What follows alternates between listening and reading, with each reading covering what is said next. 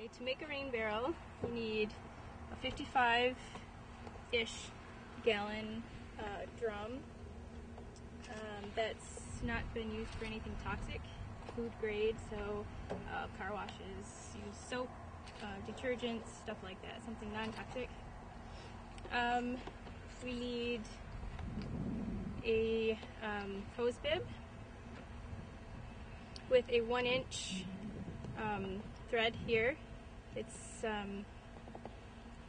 has the threads for a hose here. So hose threads here, pipe threads here. And we need an 1 5/8" overflow fitting. And this is a 2-inch multi-purpose adapter. This will go from your downspout right into one of these holes on the top of the barrel. Unscrew one of the lids here. This is the easiest part.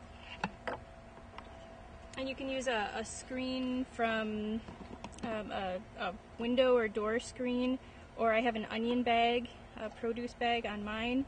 You could just stick that here and this will stick right in the hole. And then you'll put your downspout right into that to get the water to go in.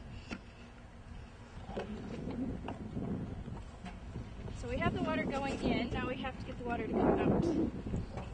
For this we use a 1-inch hole saw or spade bit.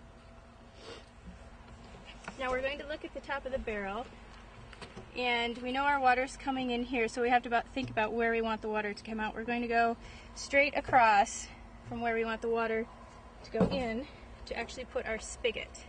So there's a line down the middle of the barrel. We're just going to follow that line straight down because we know it's right across from where the water's going in. And there's actually a nice little T right here where 2 lines cross, which is a great place to drill your hole for your spigot.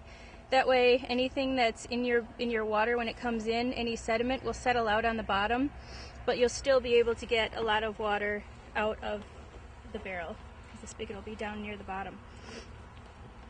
So with your 1-inch spade bit, drill a hole as straight as you can because your spigot is going to thread right into this, so try to drill it as straight as you can.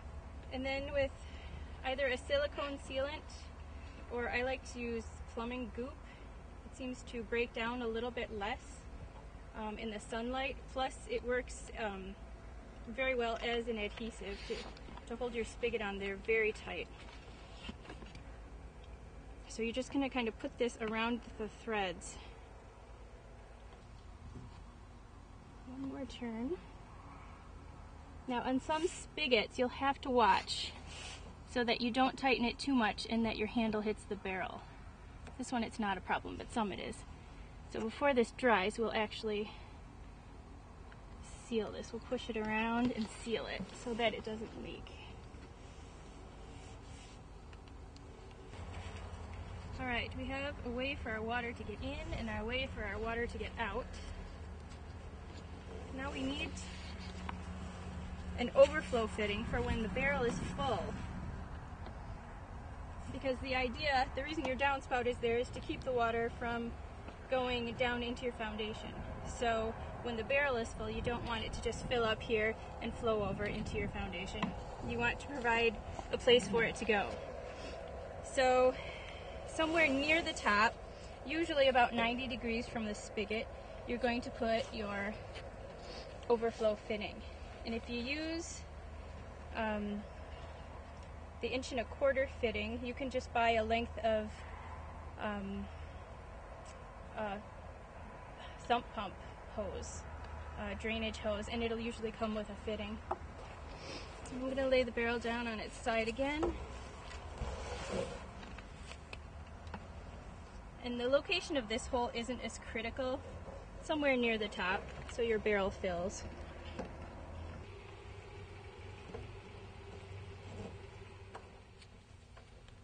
And this is also, if you choose to have more than one barrel, you can actually use this overflow fitting to attach 2 barrels, so that when this one fills up, the water will come through here into, you would get a shorter 1¼ inch septic, or sump pump, not septic, sump pump hose to link the two. You don't want it any more than maybe a foot long, or it'll start to sag, so that you can have another barrel. So when this one's full, it'll start filling up a second barrel. So when you set this up on your house, you'll want to have it up on some blocks. A cement block is a good height. When this is full, it's about, I don't know, between 400 and 600 pounds. And so if it's not on a level surface, it could hurt somebody if it slides off. So make sure you have it up about 12 to 18 inches. The higher up you get it, the more pressure you'll have coming out of the spigot. And also make sure it's on a secure level surface. In the winter, all you really need to do is empty your barrel. So drain all the water out and simply turn it upside down. So the water doesn't freeze inside. And then you'll also want to make sure you address the water coming off of your downspout.